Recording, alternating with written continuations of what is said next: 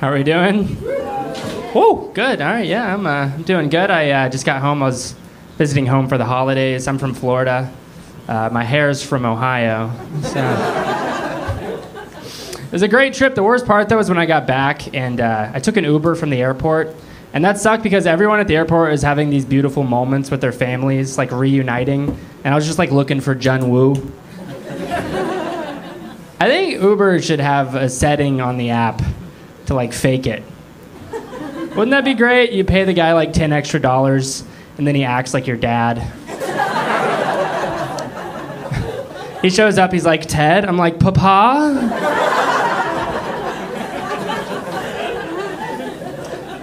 People are like, that elderly Chinese man has an interesting son. I was in the back of an Uber on a date recently, and the girl was like, I'm really warm. And that was a weird moment because I wanted to be chivalrous, but what do you do when someone's too warm? I can't be like...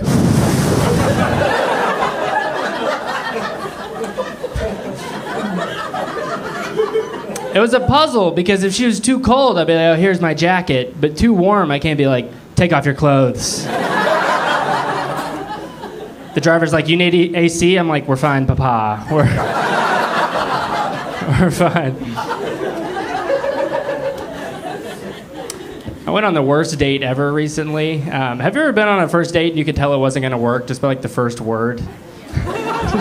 This girl walks up to the table, she goes, greetings.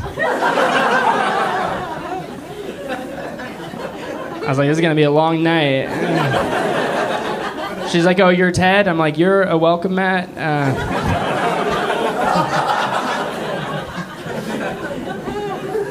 We weren't compatible. She's one of these people, she just say fun facts.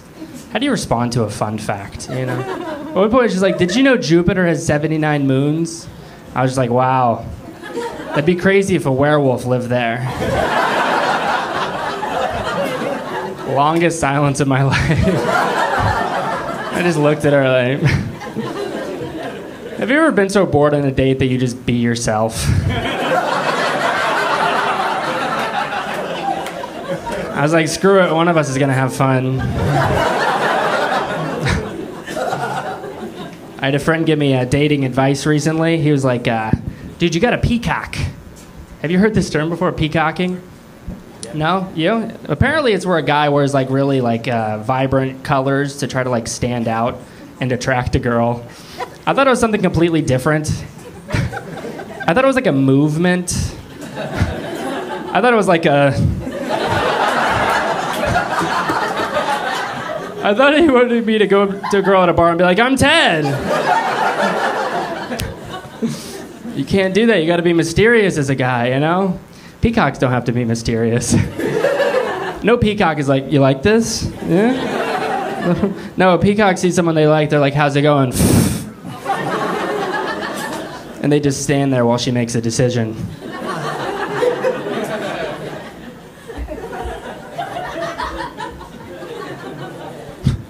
It'd be great to be a peacock until you get rejected. Then you can't play it off, you know? You can't be like, I didn't even like her in the first place.